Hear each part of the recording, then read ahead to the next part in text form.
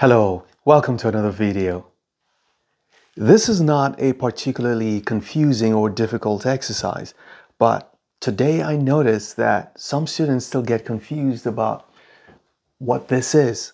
If you're supposed to take this integral, is this the same as this, or like this, or this, or this? So I'm just gonna break them up and then solve each of them, and then we can bring everything together at the end. Now, you don't have to watch this video if you're not confused by any of these. You know what to do. But if this sometimes confuses you, this is a reinforcement video. Let's get into it.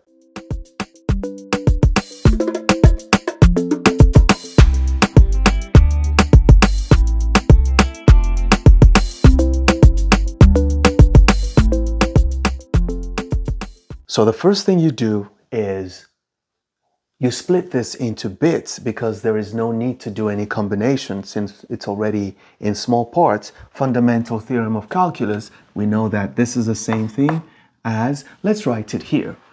We know that this is the same thing as the integral of 3 to the e dx plus we have the integral of 3 to the x dx. We have plus the integral of x to the e dx. Then we have the integral of e to the x dx. And then we have the integral of,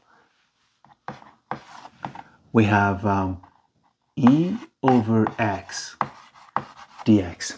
Now, all of these are very simple expressions. Okay, so now let's take them one by one. The first one, so let's do the work here, okay? What does this mean? The integral of 3 to the e dx. What is 3 to the e? 3 to the e is just a number. It's like writing 5 there or writing 6. So you don't need to find any technique of integration. This is like writing 7 or writing 3 to, so this is actually 3 to the 7, 2.7. So it's about a number greater than 15, but less than 28. So it's an actual number. So all you have to do when you integrate this is to say this is 3 to the e. You introduce x to it, and that's it. So I can call this C1 because we're going to have just one C by the time we're done. So what you want to write is the answer to this is basically 3 raised to power e with x beside it. And that's it. I know it looks awkward, but that's it. That's all you have to do. Let's go to the next one. Plus, what's this integral? Now this one is a little different because you have a base of 3, but the exponent is a variable and you're integrating with respect to x.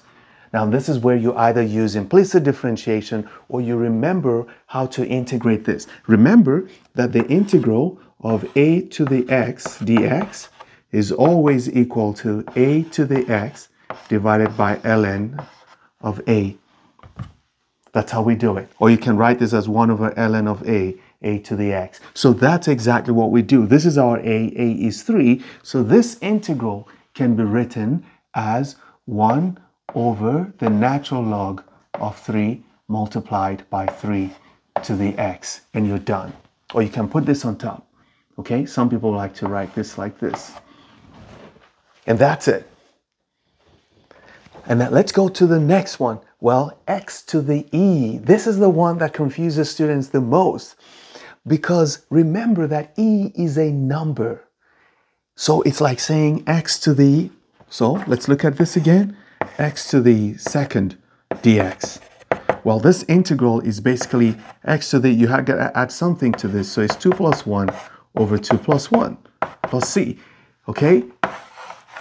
It's the same thing we do here because this e is a number. So it's going to be plus. The integral is going to be x to the e plus 1 over e plus 1 plus c. But we're going to keep the c aside. And that's it. That's the answer to that one. Let's go to the next one. This is going to be plus. Oh, this one is the easiest, right?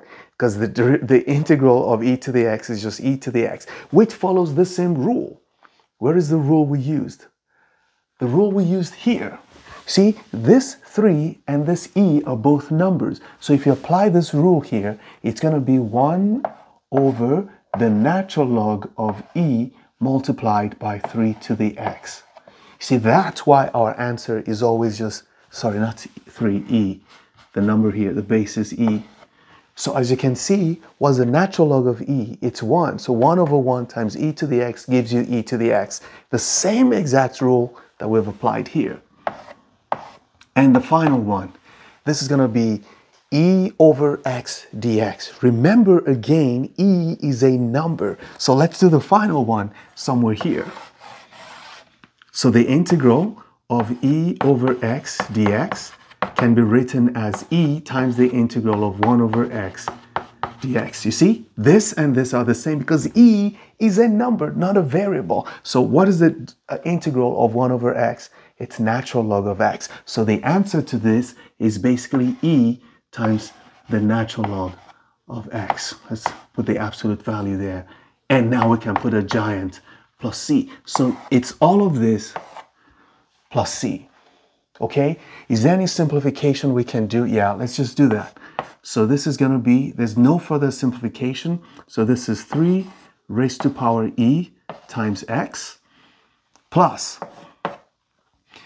there's no further simplification. I can just write this as 3 to the x over the natural log of 3. Here, there's no simplification. It's x to the e plus 1 over e plus 1. And if I go here, the natural log of e is 1, so it's this 1 over 1, which is just e to the x. And the last one, to e ln x. And plus c.